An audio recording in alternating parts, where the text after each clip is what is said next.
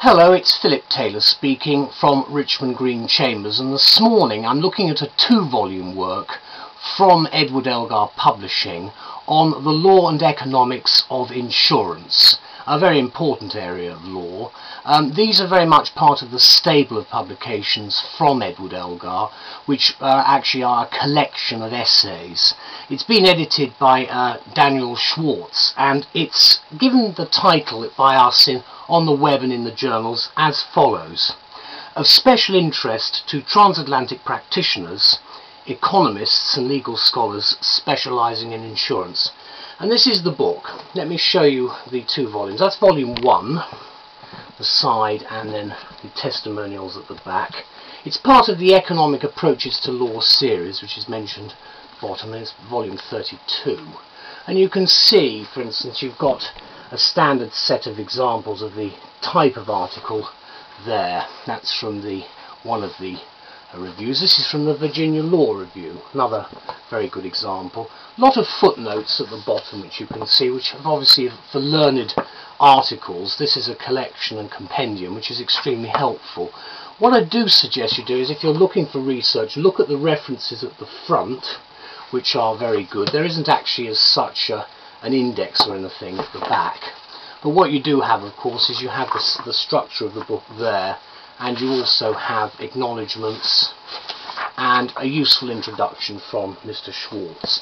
That's volume 1, and volume 2 very much the same, continuing the front and then the back again, and then further information.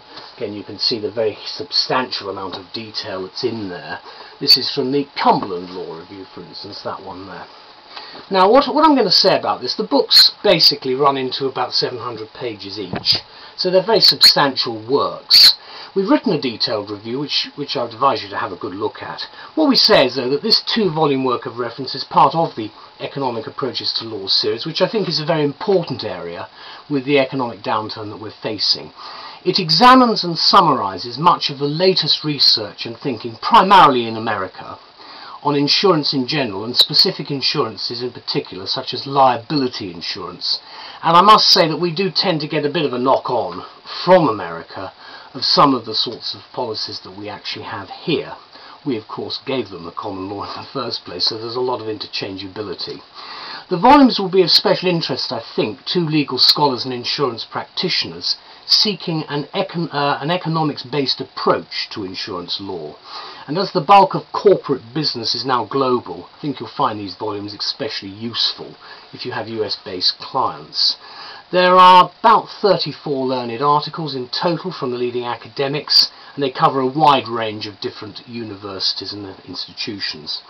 There are a couple of articles from the Journal of Risk and Uncertainty as well, and the editor, Daniel Schwarcz, who's an associate professor at the University of Minnesota Law School, has contributed 2 articles himself.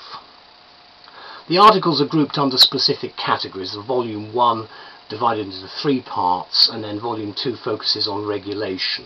Let me conclude by saying that, often considered quite diverse, law and economics, of course, though, do impact on the insurance industry very substantially, but also in equal measure, which means that this copiously footnoted 2-volume work with the extensive bibliographies will offer perspectives on the economic implications of the law, which I think will be of great use to insurance lawyers, economists, academics and graduate students alike.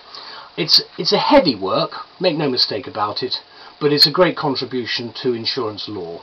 And I think if you're in that area, especially if you've got US clients, it's something you should have for your library. So thank you to all concerned for an excellent publication. Bye-bye.